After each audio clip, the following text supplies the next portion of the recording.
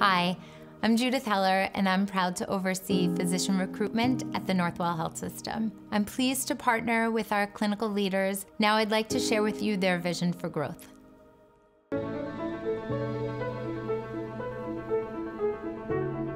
The surgical service line has been a core function of the Northwell enterprise.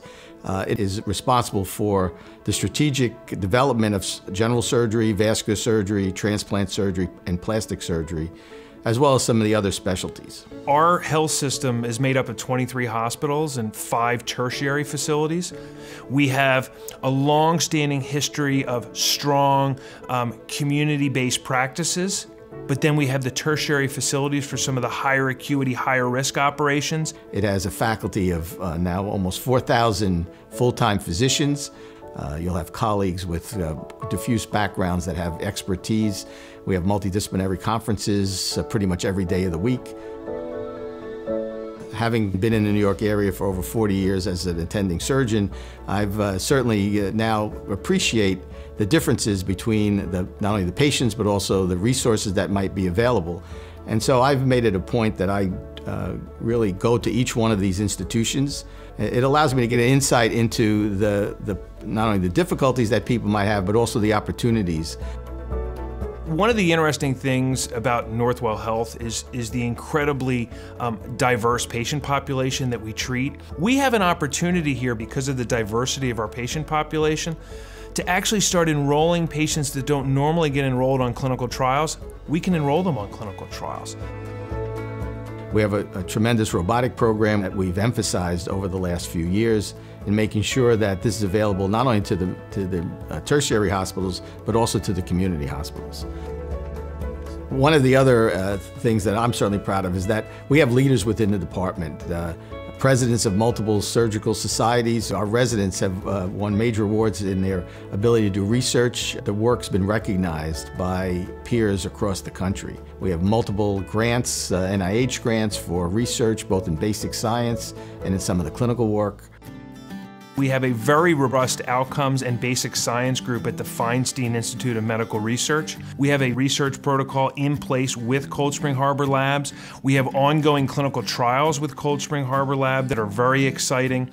This health system is one that's on the move, and what we're doing is unprecedented.